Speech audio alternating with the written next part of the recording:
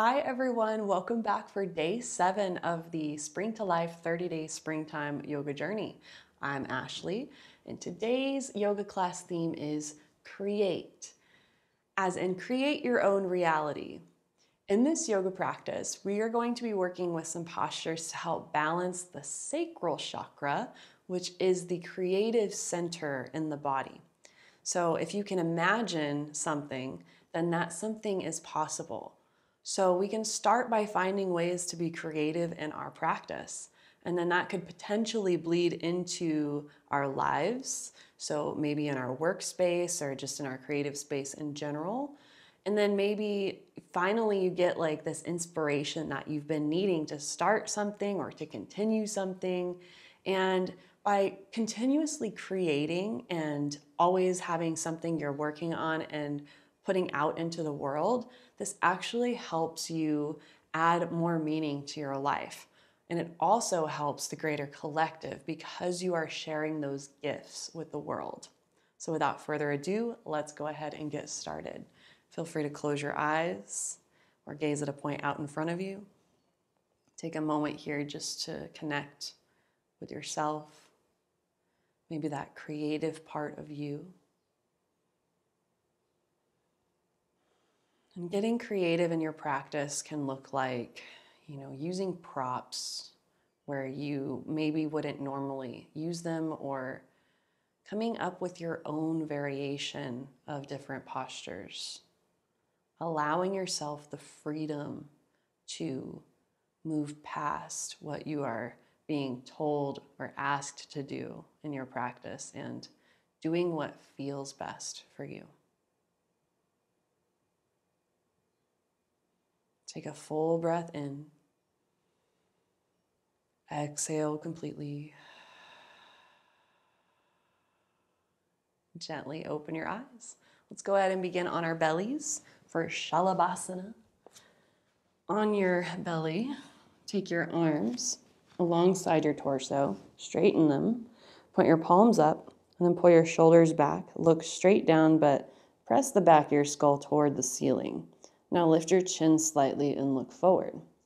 Push your hands and feet down, hands down so much your shoulders can move back, feet down so your knees can move back. Now push your hips down, lift your torso up a little higher. Almost lift your arms, almost lift your legs so you're charging them up. Now do lift your arms and legs. Breathe. Push down through your pubic bone as you lift everything else away from the floor.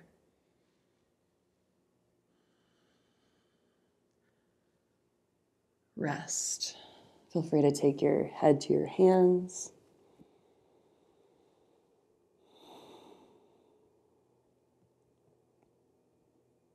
Look forward, interlace your fingers behind your back. Similar, just a little different with the hands.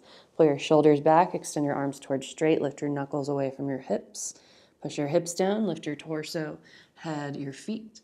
Squeeze your inner thighs toward each other as you root down through your pubic bone and hip bones. Lift the base of your skull away from your spine as you lift your chin.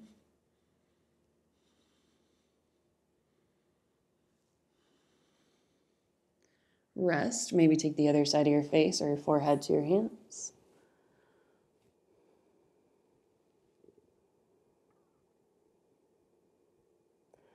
Downward facing dog. Push up.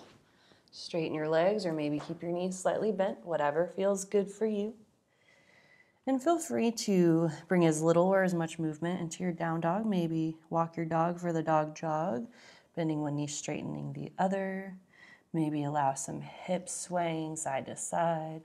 Just let yourself get into a little bit of a flow if you desire. Just allow your movements to sync up with your breath.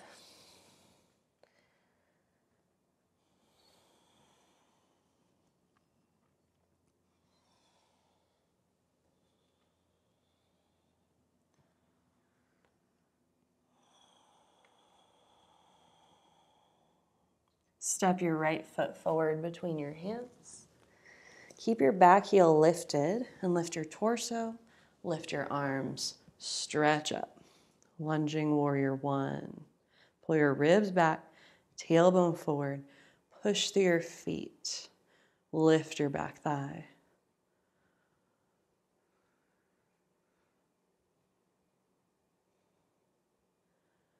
Ardha Chandrasana, half moon. Take your right hand forward into the right of your right foot.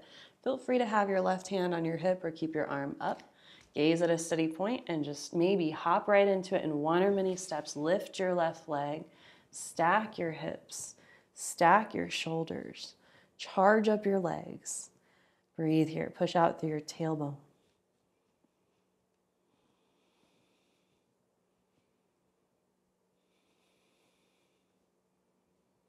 Now from here, we're going to go into a squat. Take your left hand to the floor, left foot hip distance from right foot or a little wider, even if it comes off your mat.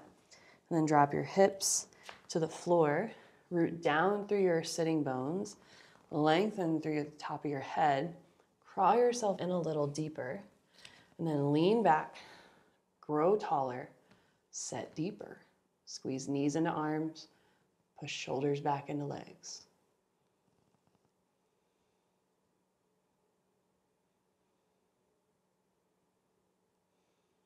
Okay, we're going to come out the way we got in. Lean into your right foot, right hand. Take left hand to hip. Lift your left leg slowly up and back. It's a little hard, a little complicated. Reach your left arm up. And then step back, warrior one. Reach your torso, arms up. All right.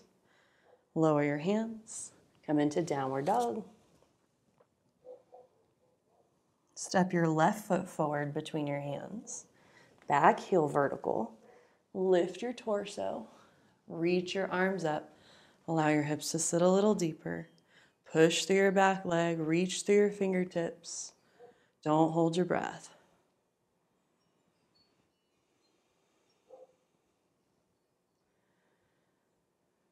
Half moon. Take your left hand forward and to your left. Either right hand to right hip or right arm straight up the whole time. Lean into it. Pick up your right leg parallel to the floor. Kick your legs longer. Reach your arms longer. Maybe gaze up toward the fingertips or the ceiling.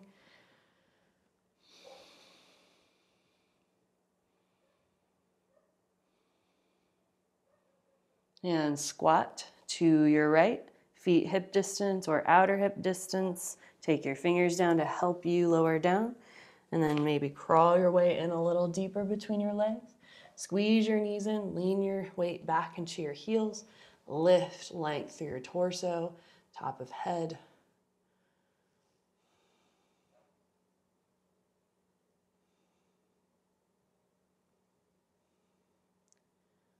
Come out the way you got in. Lean into your left foot, left hand. And then lift your right leg up and back. Push your legs longer, arms longer. Reach back. Warrior one. Lift your torso. Lift your arms. Stretch up. Downward facing dog.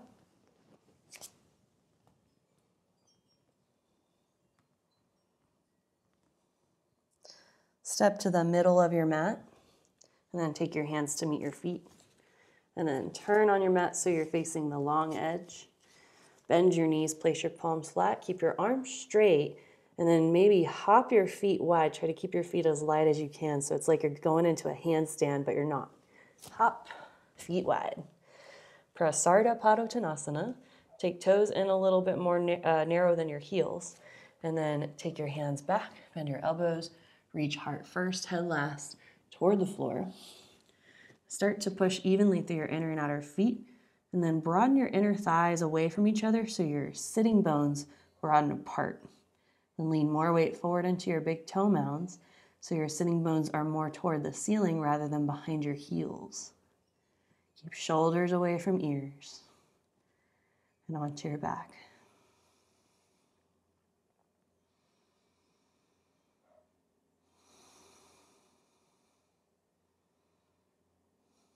Lengthen your spine. Place hands on hips, shoulders back, stand up. I call this one Kali pose, goddess. Turn your toes out. Take your arms wide, elbows back and down. Lift through your sternum. Inhale here. Exhale, stick out your tongue and go. Inhale. Exhale. Inhale. Exhale. Straight arms, straight legs, fingertips in front of your sternum, bend your knees, step or jump feet together, arms by your side, and then have a seat on your mat. Fire logs pose. You have the option to either take your shins stacked, so take one shin on top of the other shin, or take the top shin in front of the bottom shin. That way your knees are stacked. Make sure you push through your big toe edges of your feet. Lift and lower your legs. Make sure that your sitting bones are even. And then fold to whatever capacity feels best for you. You can always use a prop like a bolster or a blanket under your torso for easier rounding. Maybe even a block under your head to relax your neck. Just allow yourself to breathe into the places that feel tighter or more limited.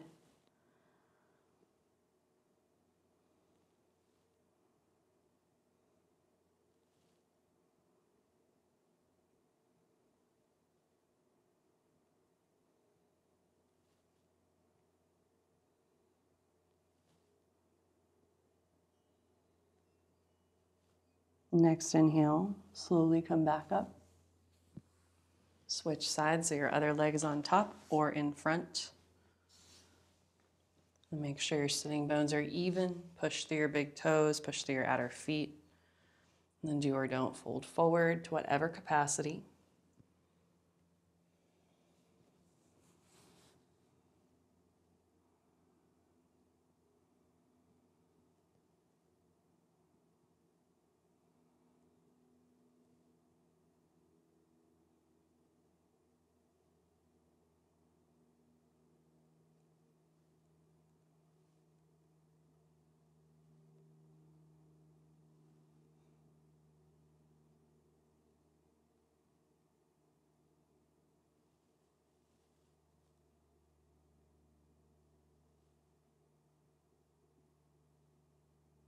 Slowly lift yourself back up.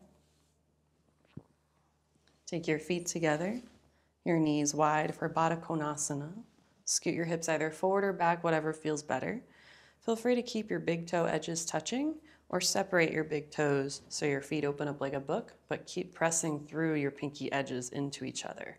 You can either lean back on your hands, focus on lifting your lower back in and up, or fold heart first, head last toward your legs. Again, maybe folding over a bolster or folding all the way down, taking your whole torso to the floor, maybe heart to feet, face to the floor, or wherever you feel best.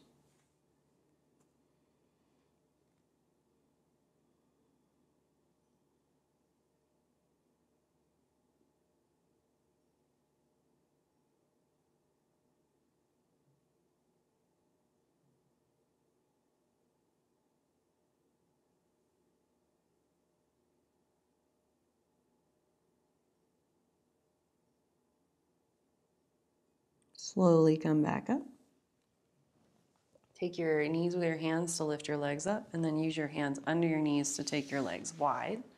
Upavishta Konasana. You can again do the same thing as the last one, either lean back, lift your lower back in and up, or fold forward. Keep your toes and kneecaps pointing toward the ceiling. Again, it's the same thing. You can fold over a bolster, or come all the way to the floor. You can even do fingers to toes, and then heart to the floor.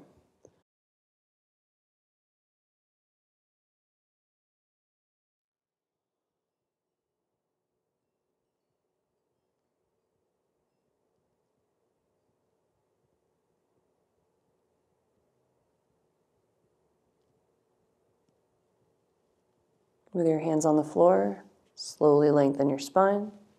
Sit up. Grab onto your knees with your hands. And then turn to face the short edge again. Take your feet so that they're hip distance. Walk your hands back a little bit. Bend your elbows, shoulders back, lift up through your sternum, straighten your arms. Push your hands and feet down to lift your hips. Reverse table. Push more through your pubic bone toward the ceiling. Keep your head in line with your spine.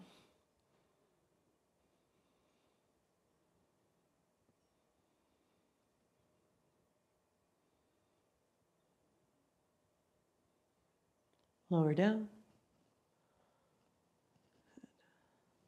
Take your legs forward. Paschimottanasana. Fold. Feel free to place something, maybe your arms or a blanket under your legs. Maybe go all the way flat to the floor, flat toward your legs. Feel free to lengthen and fold as many times as you need to get the most out of your pose.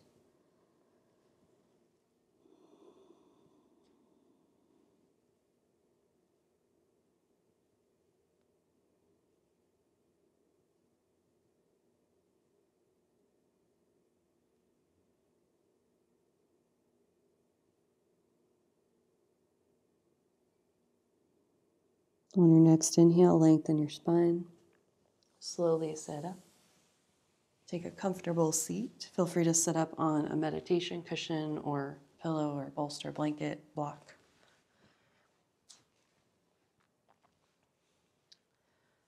Seated meditation.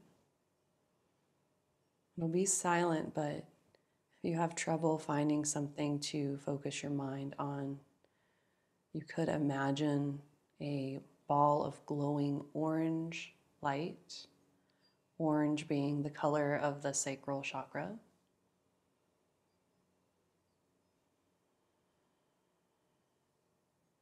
And just focus your attention as best as you can.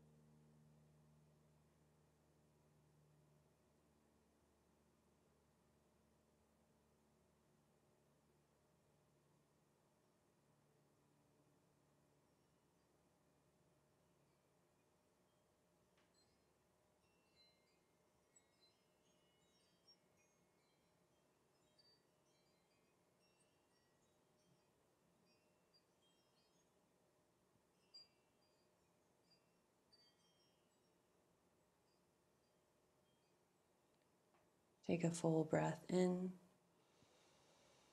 As you exhale, let it out with a sigh.